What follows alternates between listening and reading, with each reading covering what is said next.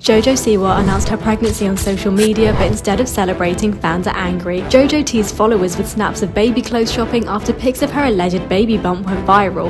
Posting another picture of her belly on Snapchat, JoJo also asked fans if they thought her baby was a girl or boy. Fans were shocked, quizzing the star who the baby daddy was and even questioning her sexuality. Suspicion soon arose that the announcement was a joke, and JoJo started to receive backlash. While it all might have been light-hearted fun for the star, fans were livid. Her pregnancy prank was branded weird and inconsiderate to those who find pregnancy a triggering topic. One disappointed TikToker said, "I watched JoJo Siwa's entire 40-post story to find out if she was pregnant, and turns out she just ate a lot of donuts." Others were quick to remind JoJo she is responsible enough to know how many people are struggling getting pregnant, and what she did isn't a joke.